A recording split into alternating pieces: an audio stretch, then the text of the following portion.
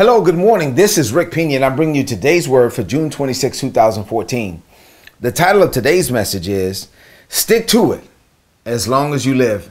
I'm talking about your purpose, your divine purpose, what you've been called to do. God wants you to stick to it as long as you live. If you're still breathing, then God is not through with you. We're in the series right now on growing in grace as we grow in the knowledge of our Lord Jesus Christ. And I started a passage yesterday in 2 Peter chapter 1, verses 12 through 15. We started to walk through that passage. Let's go back to that passage this morning. The Apostle Peter said, because the stakes are so high, even though you're up to date on all this truth and practice it inside and out, I'm not going to let up for a minute in calling you to attention before it. This post to which I have been assigned, keeping you alert with frequent reminders, I'm sticking to it as long as I live. I know that I'm to die soon. The Master has made it quite clear to me.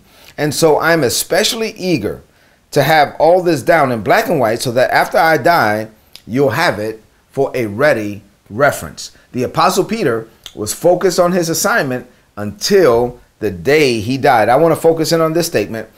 This is the post to which I've been assigned, keeping you alert with frequent reminders, and I'm sticking to it as long as I live. As long as I'm here on the earth, I'm going to keep to my divine assignment. So what does this mean to you today? Well, I have four things. Number one, God has given you the grace for whatever he's called you to do. You may not be called to do what Peter was called to do or Paul was called to do, but you're called to do what you're called to do. So you have the grace to do whatever you're called to do. Operating in the grace of God is all about submitting to God's will. God has called us all to do something, but he will not compete with us for the lead position in our lives. If we want to take the lead, then God will sit back, he'll go ahead, he'll let us take the lead, and he will stand by as we do all the work in our own strength. I'm a testimony, I've been there. However, that's not God's will. God wants us to rest in the grace we have for our divine assignment. Now, if we choose to submit to God's plan and to rest in his calling, then we can rest while God does all the work through us. While God will actually literally operate through us, we become the conduit, the channel, the vehicle through which his power can flow here in the earth. So what's your choice? Do you want to work while God rests? Or do you want to enter into God's rest and let God perform the work through you? Like all things, the choice is yours. Number two, Peter knew what he was called to do. Peter said, this is the post to which I've been assigned, keeping you alert with frequent reminders. Peter knew he was called to reach people, to write God's word, and to leave a legacy of righteousness. He wanted to make the mark on this world that he was supposed to make, and he was committed to doing it by the grace of God. Peter knew his calling, and it was his singular focus until the day he died. So my question for you is, do you know your calling? Do you know why you were born? If you don't, then listen, just ask God. He brought you here. He will tell you why. Number three, Peter operated in his grace for the assignment. I believe God has a sense of humor. God called Paul, the most educated apostle in the law of Moses, to preach the gospel to the Gentiles, people who didn't know anything about the law at all.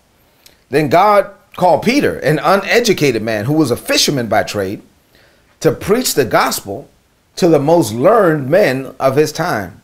This caused both Peter and Paul to rely on the grace of God. I don't know what you're called to do, but it is more than likely something that you never thought you would be doing, and probably something you don't feel qualified for. That's how God does it. When God calls you to do something you don't feel prepared to do, it causes you to rely on him and his unearned grace. Number four, and finally, Peter was committed to completing his assignment before he died.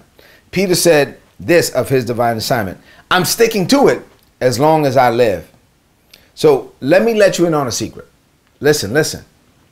Maybe you don't know this, but there's no retirement plan for the believer. You can't really retire from your calling.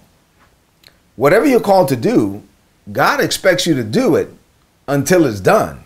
God expects you to do it while you're in the land of the living. He doesn't even want you to leave the planet until it's done. He doesn't want you to die because you're sick. God doesn't want you to die because you're old. God wants you to fulfill your assignment in life. And so this way you can only die because you're done and for no other reason. This way you can die complete and satisfied and without any regrets. See, to me, success is not about what you drive or where you live or how much money you make. Success is simple to me.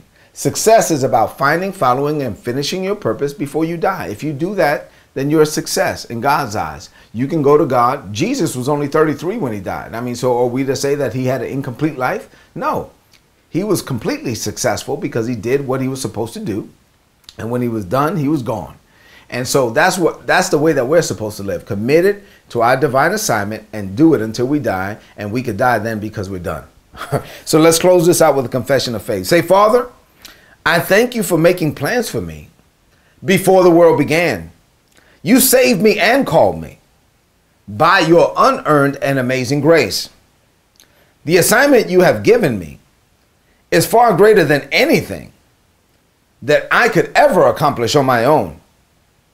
The nature and scope of my assignment caused me to totally rely on you and your grace. There was a time in my life when I did all the work and when you were resting, waiting for me to get tired. Well, those days are over. I now rest as you work through me. I labor to enter into your rest, and I no longer live my life based on my own strength. I have received your divine assignment. I am committed to pursuing it all the days of my life, and I believe you will grace me to get it done before I die.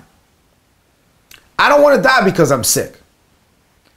I don't want to die because I'm old. I don't want to die because I'm tired. I only want to die after I'm done. Therefore, I commit to pursuing my purpose all the days of my life.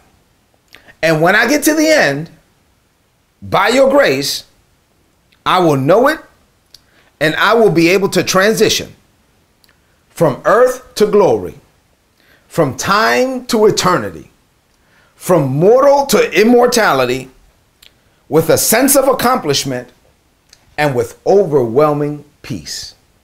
I'm going to stick to it until I die. In Jesus' name, amen. This is today's word. Apply it and prosper. You have a blessed day. God bless you.